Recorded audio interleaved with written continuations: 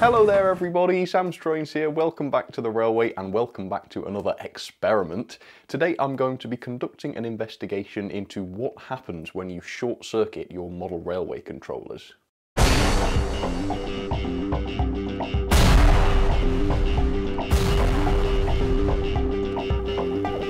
Okay, so realistically it's probably not going to be that dramatic, and actually this is probably not the video you thought it was. I'm actually quite serious about this. I really do think it could be interesting and useful to find out how different model railway controllers respond to a short circuit in order to protect themselves and, of course, more importantly, to protect your precious model trains. First of all though, what is a short circuit? And for that I need a screwdriver. Here it is.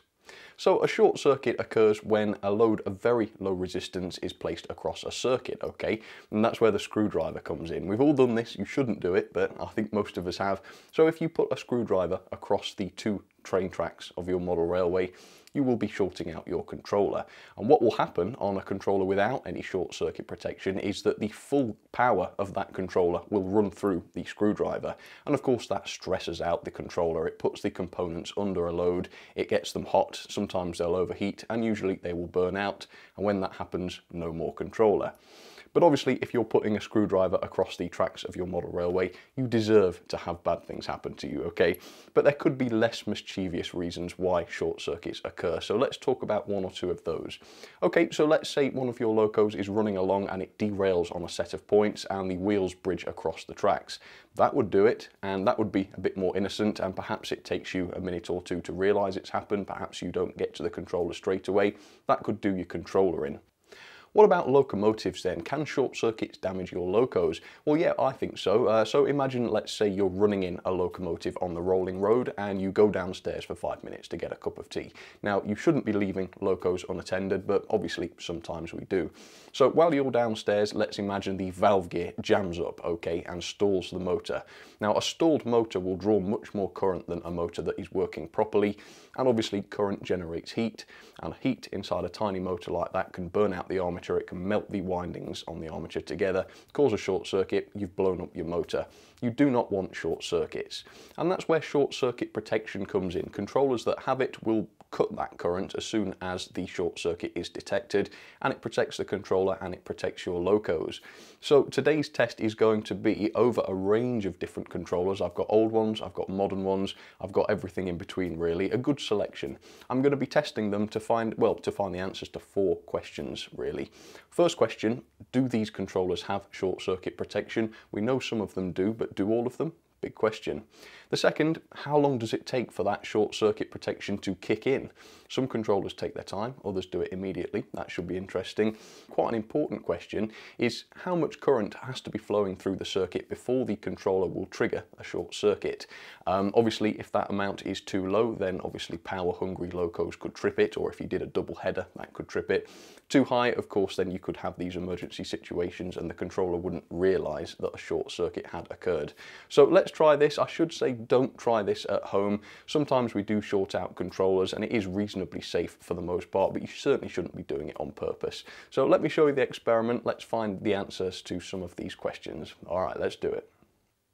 So the experiment is going to go like this. Each controller will be set up one at a time here. Connected to that controller is the switch. No other load besides the switch, so when this switch is flicked, the controller will be short-circuited. It's also coupled up to the ammeter here, so the number of amps will be displayed on this screen. When I flick the switch, having turned the controller up to full power, I will start the timer here and we will sit back and observe. Obviously, if there is some short circuit protection, we will see that the current will drop immediately, or it might not even rise at all, but that we will see. We're starting off then with the cheapo Hornby train set controllers. I don't think they're very good controllers, but I think they are very, very safe. And when I call a controller unsafe today, I don't mean it's going to burn down your house, I just mean that it could damage itself or your locos. I think these are pretty safe controllers, and I think most of us know what happens when you short these out, so I thought we would start with this one because it's not going to be that interesting. So let's turn it up to full power then. There we go. I'm going to get my finger ready on the switch and my finger over the start button of the timer. 1, 2, 3, go. Okay, Well, that was incredibly dull. Might as well stop the timer. So I've got this little table. Protection, yes, I think that's a yes, so we can put a tick in there. Time to kick in, well, that was basically 0. Maximum current measured, I didn't see the meter jump at all. It stayed basically at 0. So we will put 0 in there. Trigger current, I'm not sure what that is right now, but we will measure that in a little while. Next up then, we have the equivalent Bachmann controller that ships with a lot of their train sets. It's called speed controller here, although I think it's also referred to as the easy controller. So let's test this out then. Let me turn it up to full pelt, get ready with the start button and the switch. 1, 2, 3, begin. Okay, so as you see, we have full current, 0.804 amps, and time is ticking on. How long do we give this? I'm not sure this actually has any short circuit protection at all. 0.8 amps. A normal running current for a loco is 0.2 amps, so we're running here 4 times what a loco should normally be able to take. So if a loco shorted out or if the valve gear jammed up, you have up to 0.8 amps running through that loco now. Okay, well, it's been over 30 seconds, so we can fill out the graph. Protection, nope, no protection that I could see. Time to kick in, well, that's not applicable. Maximum current measured was 0.8 amps. Okay, so it's obviously not a lot of current. It's not going to be burning your house down, and it is probably stone cold. But not as good as the Hornby controller. That was putting out quite a lot of current under short circuit, no cutoff whatsoever. Okay, next.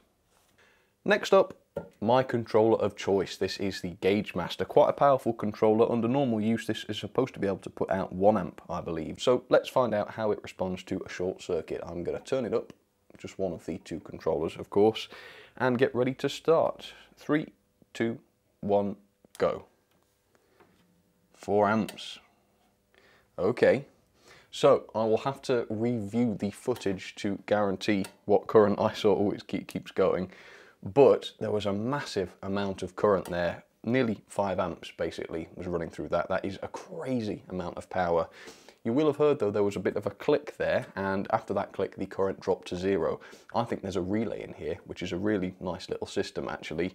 But the possible downfall with that is that it just keeps turning itself back on to check and turning itself back on when the short is not cleared. So there are times when a lot of current does pass through this controller.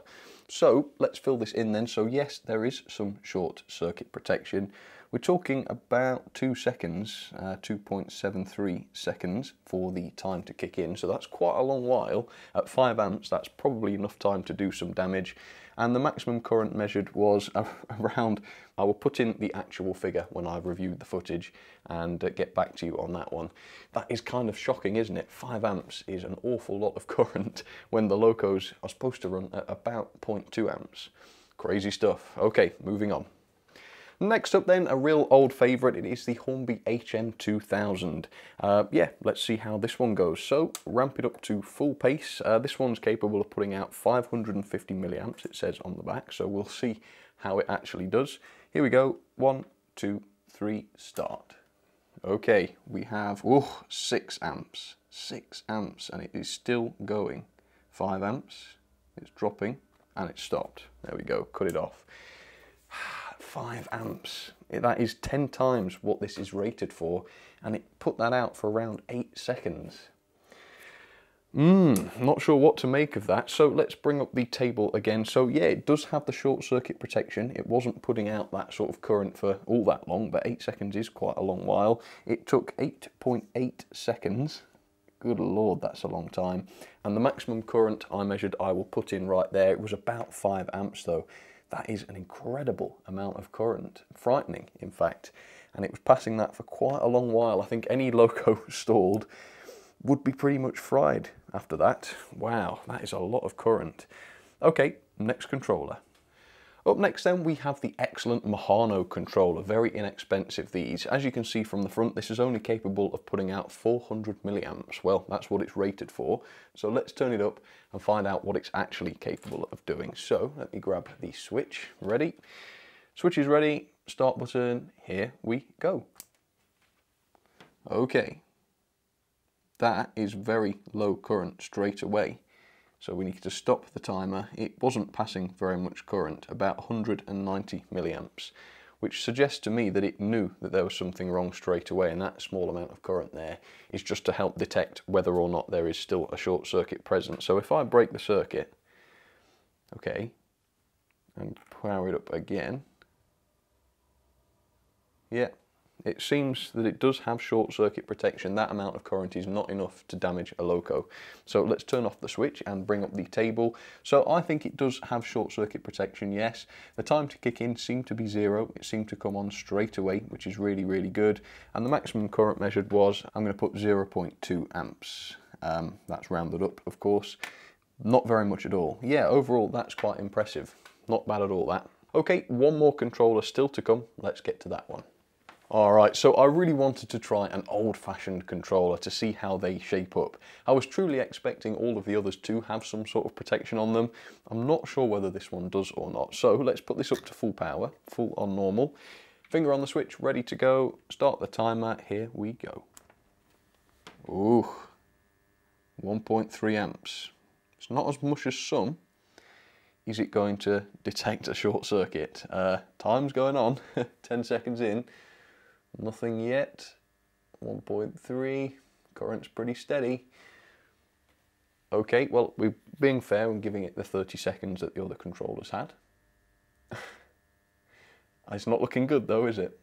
How long do we give it? 30, 29, 30. Okay, so short circuit protection on the old-fashioned Meccano controller, that is a no. The time to kicking is not applicable, and the maximum current is 1.3 amps. Okay, stop the clock, that was useless. Okay, so yeah, that is not recommended. Over an amp going through your model railway with no short circuit protection whatsoever. Okay, so let's finish off the experiment then and do the other test. So that is the first part of the testing completed, and I have to say the results there were absolutely shocking, at least for some of the controllers. So the highest current rating for any of those controllers was 1 amp, and I've just measured current outputs of 6 amps. That's the highest I've managed to measure, absolutely crazy, which does make the next part of the challenge a little bit difficult because obviously I only bought components that were suitable for 1 amp, maybe a little bit more. As I say, that's the highest any of them were rated. So I don't know what's going to happen with this next part. This is the point where I try to find out at what current the controllers actually cut out. I might have to try a different approach to this, but here we go. Let me show you the test and see how it works. Okay, so part 2 of the experiment is going to go like this. We've still got the controller, still got the ammeter, but now we have this interesting thing which is like a variable resistor instead of the switch, which means I can slowly crank down the resistance and increase the current gently. So what I'm going to do is I'm going to keep a close eye on the current and slowly reduce the resistance and find out what the maximum current is before the short circuit protection cuts in. Obviously we're starting with the Hornby train set one again. I'm not going to be doing this with the Easy controller or the old Meccano controller because of course they did not have any short circuit protection to test. So with that, let's go straight up to full power. As you can see, the lowest resistance of this is not infinite, so we do have some current flowing there. 0 was about 38, I can't really read it, yeah, 38 milliamps. So with that, let's slowly increase and see what happens. Sorry, I've just had to move the multimeter so I can still read it. Okay, so let's crank it up. Go a bit faster, I think. This is not very much current at the moment. The controller should be able to put out a couple of hundred milliamps. So there we are, 0.1 amp. Got to do this steadily because this variable resistor will suddenly start to really drop in resistance. That's 0.2 amps, that's about what's needed to run a motor, I would guess. Here we go, 0.3 amps, still going. 0.4 amps, that's probably a double header if you've got a really efficient couple of locos. Keep going, 0.7, 0.8, 1 amp, 1.1. Oh, variable resistors going up in smoke. Let me just give it a second to cool down. Okay, so we've got 2.3, 0.4, 0.8, 1.3, 1.6, and it went. Okay, so that put out 1.6 amps roughly before the short circuit protection cut in. Okay, let's try the next one. Okay, the gauge master then, I'm not sure how well this is going to go. I think it's going to blow up my resistor as I keep turning it up, but we'll give it a go. Okay, nice and quickly then, let's see. 0.3, 0.4, 7, 4 amps. Alright, so it did take about 3 amps, I reckon. I will double check the footage. Yeah, my resistor is borderline on fire, I would say. So I will just turn off the controller. There we go. Okay, let's move on to the HM2000 then. Okay, HM2000 then, here we go. Let me turn this up as quickly as I can.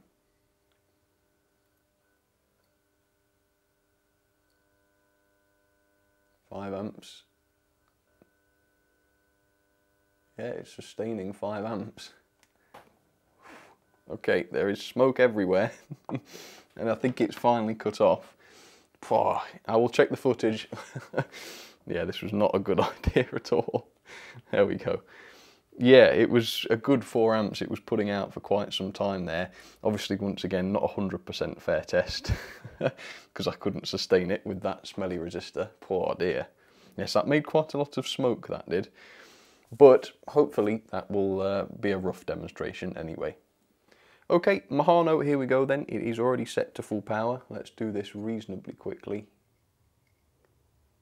7.1 amp, 0.2 amps, 0.3. Okay, so it really did only get up to its limit before it cut off. We only got about 0.4 amps and then the current dropped. Let's just do that again to verify it.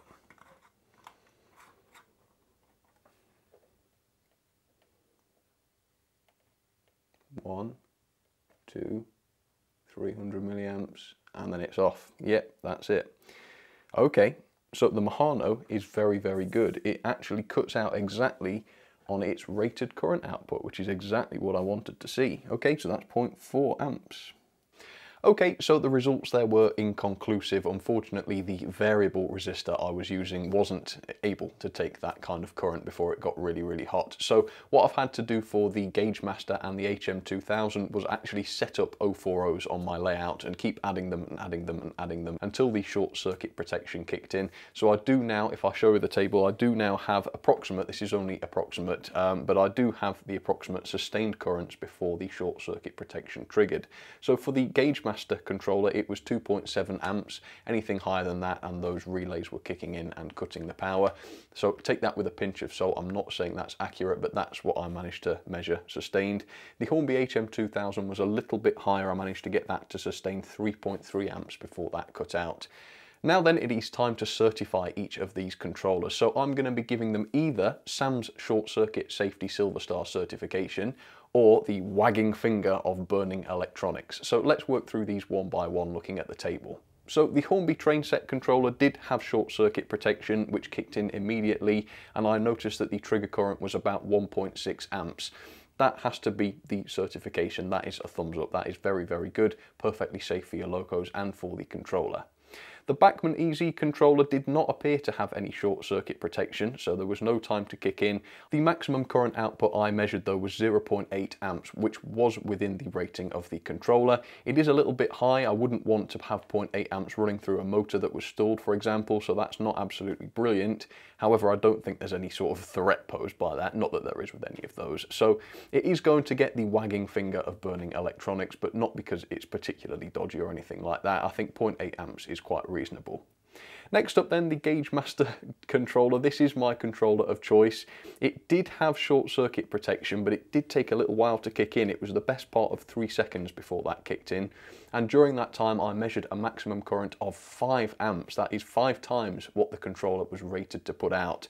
Quite a lot of current is that, and then of course the trigger current there was about 2.7 amps, which is still about 3 times what the controller is rated for. So there is a possibility that the controllers could damage themselves, and of course with an output of 5 amps for nearly 3 seconds, I think there's a possibility of motors being damaged there. I highly recommend the Gauge Master controllers, but obviously be very careful with them. Don't leave your trains unattended, because if a short circuit should occur, you've got potentially 5 amps running through your lines for a couple of seconds. Next up then, possibly the most shocking of them all, was the HM2000 from Hornby. Now this did have short circuit protection, it did cut off eventually, but it took 8.8 seconds in order to do so, and in that 8.8 seconds I measured up to 6 amps of current. That is 10 times what that controller was rated for. It was rated for 550 milliamps, and we saw 6,000 milliamps come out of there. That was absolutely unbelievable, and quite a long time for that short circuit protection to kick in. Maybe the controller could damage itself in that time, and 6 amps for 8 seconds is more than enough to burn out a motor. So again, they're really good controllers, the performance is excellent, but pay attention to them. Don't go leaving the room and leaving the locos running. Not a good idea at all. The trigger current for that one, I measured 3.3 amps. That's what I managed to get the controller to sustain without cutting out. Anything higher than that or much higher than that was causing problems. It was causing the short circuit protection to kick in, which means they are powerful. The same thing goes with the Gauge Master. A lot of power there. You can run quite a lot of locos at once, but of course when you do that you are overloading the controller, and there's nothing really to stop you doing that. Next up then, another really good one. This was the Mahano controller. This did seem to have short circuit protection because as soon as I shorted it out, the current was lower than the rated current of the controller. I measured a maximum current of 0.2 amps, which seems to be on the low and safe side. The trigger current was about 0.4 amps. I actually managed to measure that one quite accurately because it was low enough that my equipment could handle it. And that's exactly what the controller was rated for, so that has to get the certification there. I won't try the tongue twister again. And finally, the controller that was in there just for a little bit of fun, the Meccano controller, didn't seem to have any short circuit protection whatsoever. I measured a maximum current of 1.3 amps, which is pretty high, probably not enough to destroy the controller because obviously they were bulletproof back then, but it's probably enough to burn out some motors. So if you're using old controllers, bear in mind that they might not have any short circuit protection, and of course the trigger current there is not applicable. So that one obviously does get the wagging finger of burning electronics. So quite interesting. Are any of these controllers particularly dangerous? No, I don't think so, but of course 5-6 amps is enough to cause some serious heat. In fact, it could probably melt DCC wire. Maybe that's a test for the future. The lesson from this though is that you should never be leaving your model trains unattended. Provided you're there in the room to witness these short circuits taking place, there should never be a situation where you or your belongings are in danger, because if you turn them off within a few seconds, there's not going to be much damage beyond perhaps a bit of a burnt out motor or something like that. So none of these controllers are going to burn down your house or anything dramatic like that. Don't think that, of course. But it is worth bearing in mind that if you leave your trains unattended, damage could occur to the locos, to the track potentially, although 6 amps probably not, and possibly to the controller as well, although I should say none of my controllers were damaged by this. Either way, I hope you enjoyed that little bit of a test there. I'm sorry that my equipment failed me there. The variable resistor nearly caught fire. So yeah, that was because I was not expecting 5 amps. I guess that's because I did it all live on camera without testing it first. I always like to do that because then the shock is genuine. And it was quite a shock, that actually. 6 amps, I can't get over that, man. Either way, thanks for watching, you take care, and I'll see you soon. Cheers everybody.